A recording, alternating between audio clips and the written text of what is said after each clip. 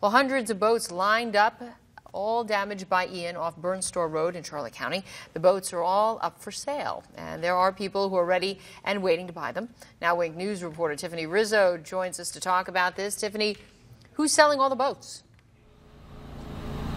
A salvage dealer on behalf of a couple of insurance companies. It's like a boat show for people who like do-it-yourself projects. And as you can see, there are hundreds of boats up for auction.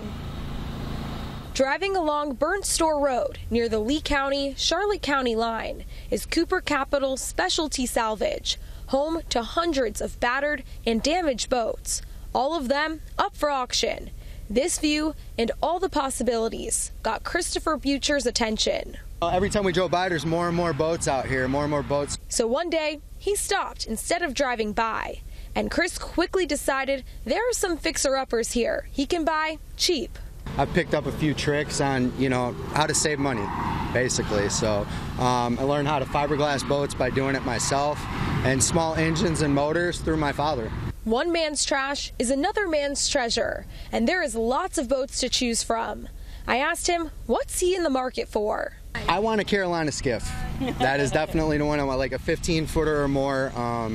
Like I said, something that could support both of us and maybe take our kids out too. Family time on the water on a dime, not a dollar. It's a stress reliever for me. I love to fish, I love wildlife, and it gives us something to do too, together. Chris said with so many boats, he's doing most of his perusing online. Then make an offer. And oh yeah, buy a trailer. I'm noticing a lot of these boats don't have trailers, and I read online you got to have a trailer and pick it up within 5 days, but at the prices they're trying to get rid of these for, I just, I could rent a trailer or something. So, yeah, it's definitely worth it.